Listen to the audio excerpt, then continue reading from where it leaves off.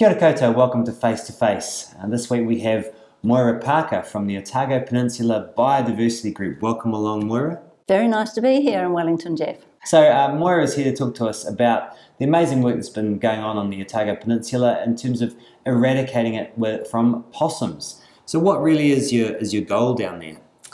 Our goal is to make the whole Otago Peninsula, that's all 9,600 hectares of it, possum-free. We've been working at that since 2011, making great strides, divided the peninsula up into 5 sectors, started at the seaward end, Taroa Head, Cape Saunders, working back towards the city. We've employed contractors, we've had community trappers. We're really trying as many, or using as many methods as are available to us. So you're not just running them all over one by one in your cars? Not at all. But what is interesting, we do have somebody reporting roadkills, and there's far fewer roadkills now than there were 2 years ago. Great. And so how many possums have you taken out, as it were? We've taken out 9,600. Wow. Now, those are the ones that we have counted, Yeah. but there will be others where the bodies were never found. Yeah. So that's an underestimate of the numbers. How far are you from a possum-free peninsula, do you think?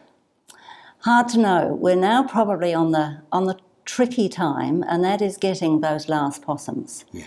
There are clumps of macrocarpa trees, there are bush remnants, there are areas of Muhlenbeckia vine, and there are possums still hanging out in these places.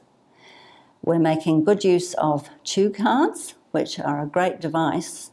Possums will come along and nibble on a flavoured piece of white plastic.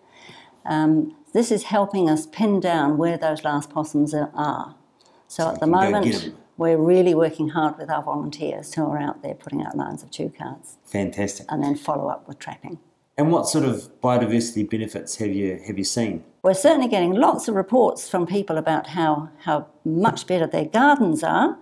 The roses, of course, they're not getting eaten, but also better crops. Apricots on an apricot tree. Previously, the possums got the lot. Better crops of walnuts, more pears, those sorts of things. In terms of a more scientific data gathering, we've got 10 by 10 metre vegetation plots in various strata of vegetation on the peninsula. Those are monitored once a year using the foliar browse index to see if there's any improvement in the canopy. And we are seeing some slight changes. We're certainly seeing far fewer possum bites and scratches on these individual trees. And so once the peninsula is possum free, what's next for you guys? Well, we're already talking about the next pest. We do monitoring for rodents. We've got 14 monitoring lines for rodents. Again, it's volunteers out there 4 times a year putting in the inked tracking cards. We knew we had to do this right at the start because it's important to see, with all this work and all the money we raise, are we making any differences, either negative or positive? And we know from scientific studies that in some North Island forests, when you reduce the possums, rats will increase. There's a certain amount of competition for food between the two. Right. Hence our rodent monitoring. And we are seeing a slight increase in rats. So we're very keen to see more residents with rat traps, simply trapping those rats. Yeah.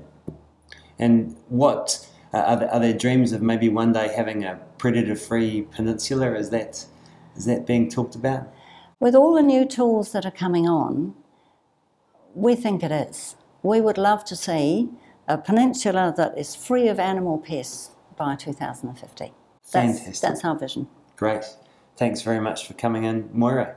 Very nice to talk to you. Thank you.